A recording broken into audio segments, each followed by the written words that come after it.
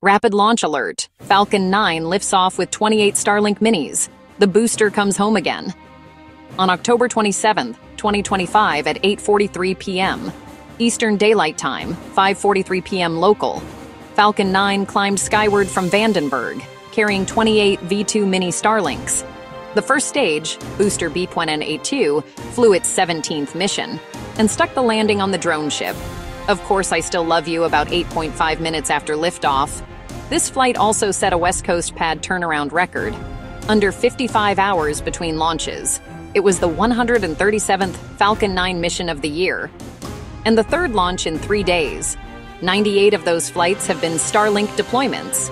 SpaceX has sent over 10,000 Starlink craft to space, with nearly 8,650 active now, and the constellation could grow by tens of thousands more.